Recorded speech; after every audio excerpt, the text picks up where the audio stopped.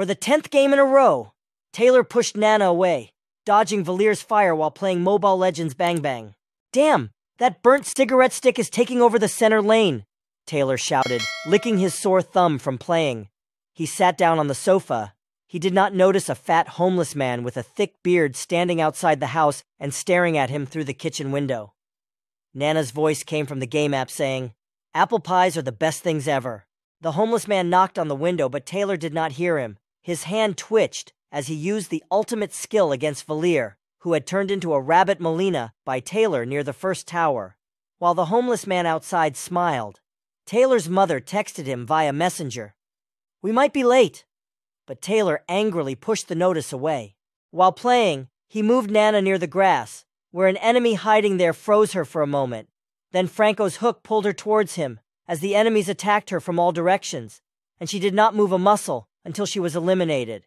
Taylor groaned at his sore thumb as he waited for the game timer. Then he wrote in the game chat, cursing his teammate, who embodies the character Tigreal. Meanwhile, the homeless man looked at the refrigerator, swallowed his saliva, and then looked at the knife holder on the marble table under the window before disappearing into the grass of the courtyard. The game timer ended and Nana came back to life. Taylor walked as Nana along the middle lane and began throwing Molina into the grass on both sides of the lane to turn nearby enemies into a slow Molina rabbit. When he noticed Valier's absence from the middle lane, he rushed towards the tower with the minions. Then he heard the back door of the house shake violently. "Who?" he exclaimed. The tailgate handle turned several times and would not open. Taylor stood up and moved towards the door, still looking at the mobile phone intently, destroying the first tower in the middle lane before raising his head from the mobile phone and making sure the door was securely locked. "Is that you, Mom?" he shouted. On his way back to the couch, he saw the homeless man standing outside, looking at him through the window, smiling. He shouted in fear and dropped the mobile phone. While the homeless man pointed his finger to his mouth, he moved his hands hopefully and smiled at Taylor. From the mobile phone that fell to the ground, Taylor heard Nana's phrase that she usually repeats in the game. "Mama told me not to judge others." Taylor raised the window leaf a small distance that allowed a piece of bread to pass through and closed it quickly. Taylor looked at the homeless man who kept looking at the wooden knife carrier as he left in the dark. Then he heard the game's announcer shouting, "You've been slain." He made sure all the doors were closed and returned to the game, repeatedly watching the window. He destroyed the second tower in the middle lane and looked back at the window. While playing, he found Leslie, who was on the enemy team, so he immediately turned her into Molina and used the ultimate skill before he was pulled back by Franco's hook, and the opponent team gathered around him to kill Nana again. Then he heard a knock on the window and found a homeless woman asking for food, repeating the same finger gesture that the homeless man had made. As he stood, he heard Nana's voice from the game saying, "I will share everything with you, 'cause we are friends." He passed another piece of bread before he saw the back door shaking violently. He was busy looking at the door and could not stop the woman's hand, which grabbed his hand to prevent him from pulling it, and she inserted her other hand and pulled a knife from the knife holder. Taylor got rid of her hand, shouting, and quickly closed the door, and the piece of bread became mashed in his hand. The last thing he saw of the game when he got out of it to call his mother was the opposing team with the Lord at Taylor's team base. "I saw a thief, and the homeless woman stole a knife," Taylor shouted on the phone to his mother.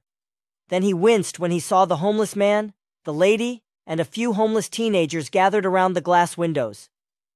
The woman hit the window with the knife several times, while Taylor quickly climbed the stairs to the second floor, hearing stones hitting the window. When he entered his room upstairs, he heard the windows breaking, so he closed the door to his room and called the police, giving his address and telling them what happened. Then he grabbed a baseball bat and stood ready behind the door. He heard a woman shouting downstairs, "Enough, Franco. Leave something for the kids." The man shouted with food in his mouth. "There's a lot of food, Leslie." Taylor then looked at a ceramic rabbit figurine on his desk before breaking it with a baseball bat. At exactly 9:45 p.m., Taylor heard the police car.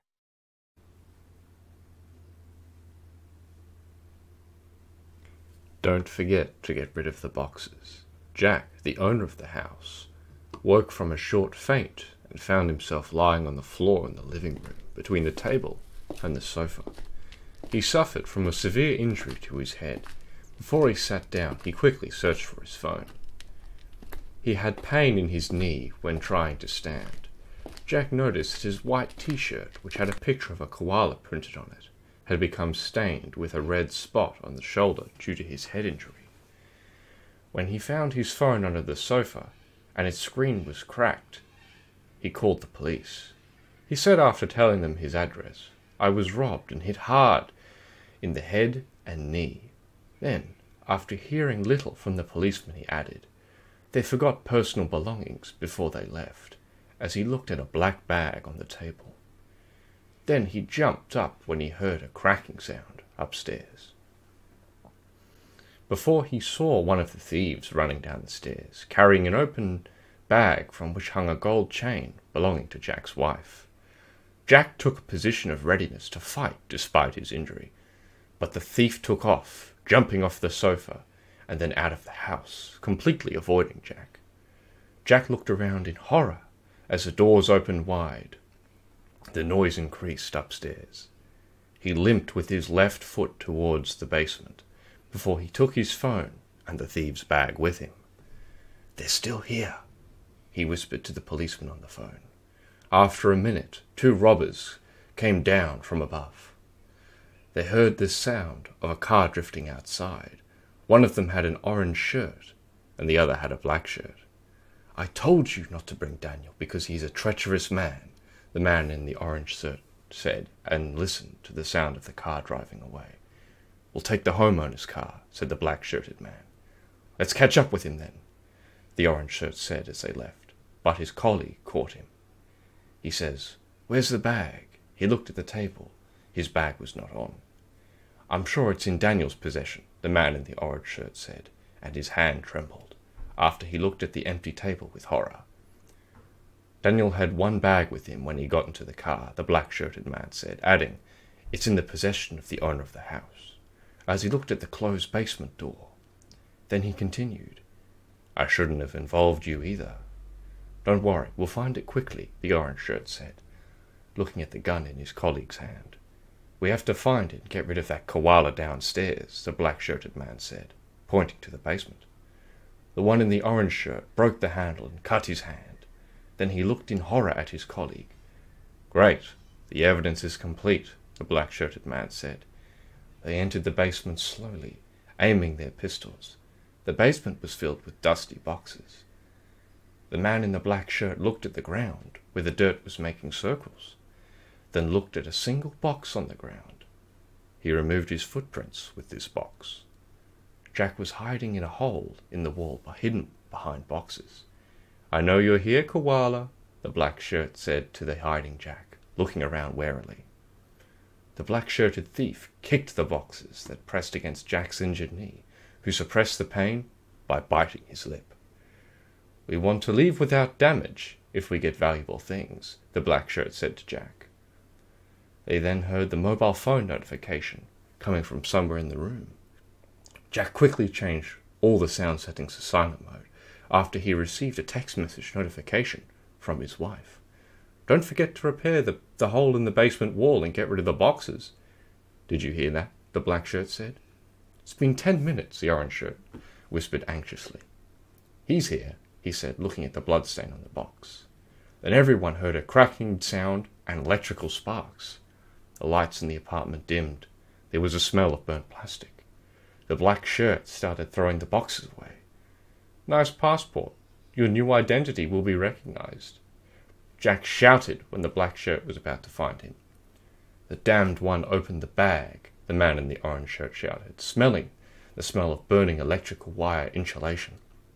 "I sent the pictures to all my contacts," Jack shouted in pain. The 2 thieves fled without getting the bag. On their way out, "You are the one who will drive the car," the man in the black shirt said to his colleague. Then he added as they jogged into the yard, "We could have been born again."